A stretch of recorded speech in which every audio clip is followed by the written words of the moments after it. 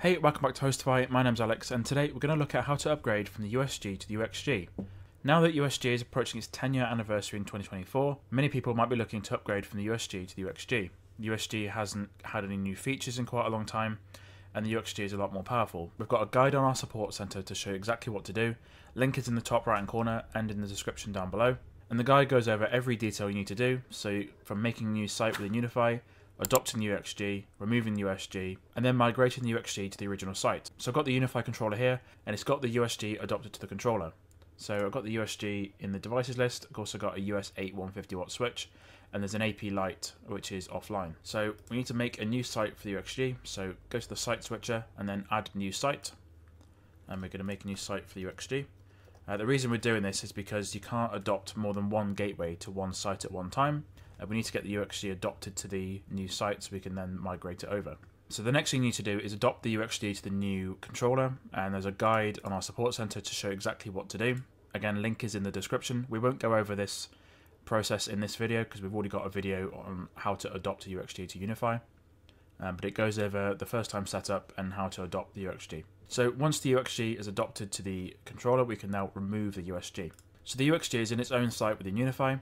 Then what we need to do now is remove the USG from our original site. So let's go ahead and do that.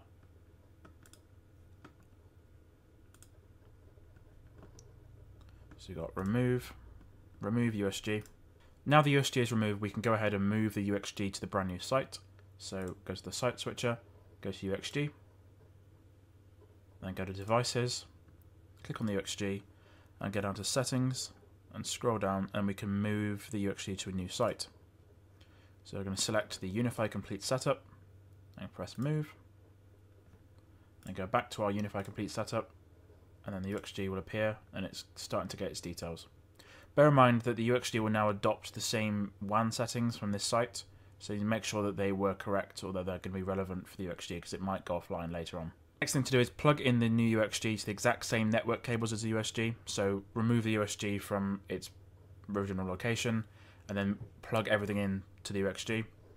And don't do this before moving the UXG to the new site, as the DHCP scope on the UXG could be different to the ones you use in your LAN and could cause temporary issues. Next thing to do is wait for the UXG to come online within UniFi, and that's all you need to do. So you can see now the UXG is now getting ready and the UniFi 8 150-watt switch is now online. Alright, that's how you migrate from the USG to the UXG. If you want to learn more about HostiFi, have a look at HostiFi.com. We do hosting for UniFi, UISP, and TP-Link Armada. We have HostiFi Pro, where you can get one-to-one help with an engineer, and they can help with your project. Have a look at the website, hostify.com/pro, and get started with your project today. If you've got any questions about UniFi, UISP, or TP-Link Armada, contact our team at support@hostify.com, and they'll be happy to help. Thank you for watching this video. My name's Alex, and we'll see you again next time.